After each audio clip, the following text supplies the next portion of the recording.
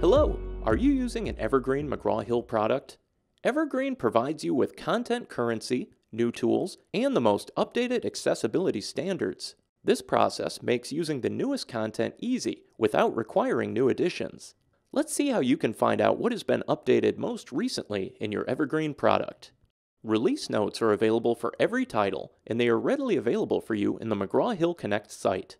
Whether you have adopted Connect for your course, this is also where you go to access your instructor resources. To get started, log into Connect.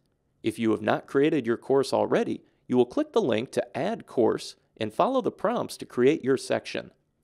There is another support video on our site if you need assistance with this process. If you have already created a course, click into your section. When your section dashboard opens, you will see a link to Release Notes among the tabs. Click the link, and in a new browser tab, product-specific release notes will be available for you to view, print, or save.